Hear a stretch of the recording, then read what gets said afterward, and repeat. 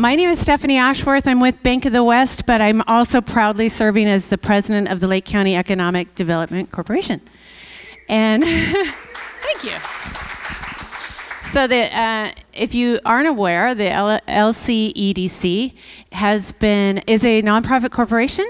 We were founded in 1983, and we're managed by a board of about 9 members right now.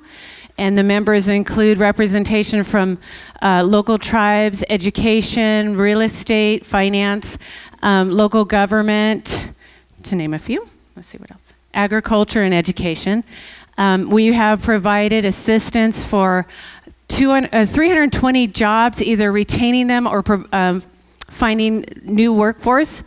And this year we started doing a program, USDA housing lending, and we've provided 45 loans for new homes for Lake County residents. That's something that we're really proud of.